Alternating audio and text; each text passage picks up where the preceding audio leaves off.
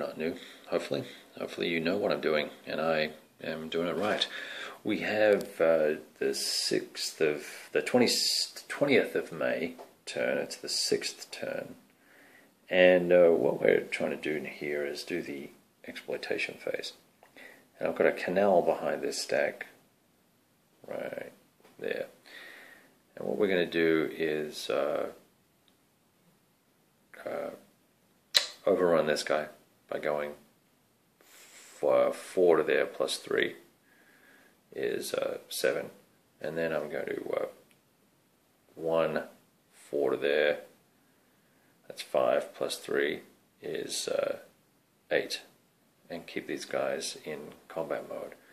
And that will help us bust open, finally, a more substantial break in the line down here. It's been a real slog, and as you can see, I've got lots of DG'd units floating around that I've had to pull back off the line. The French have been using their artillery very effectively.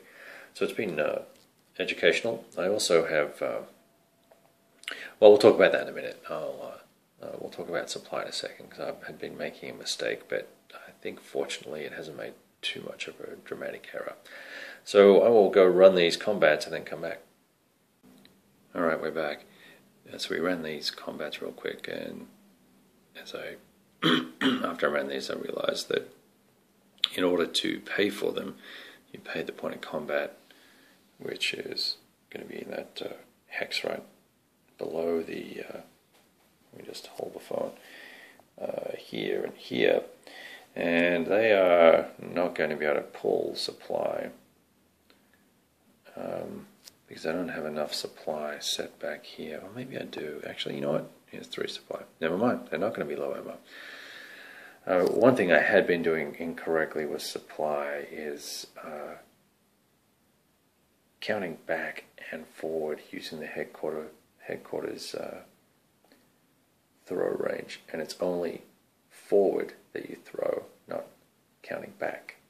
It's just 5 hexes, or 5 movement points, I should say, truck movement points back to a supply dump or a railhead for trace. So that was an error, and I've done it the same for both sides, and I've gone back and kind of, you know, had a look at the different turns through video, and it's not been a dramatic problem, mainly because the terrain's so tight anyway that I've kept the HQs pretty close together. And the other thing is, I realized, I keep forgetting, is that headquarters can only throw in combat mode, I believe, and I need to reconfirm that, but that seems to be the case as well. So that means you've got to kind of leapfrog these HQs through the combats. Alright, the second combat was pretty devastating, because we had a total of 42 factors, since all the mech and the armor are doubled.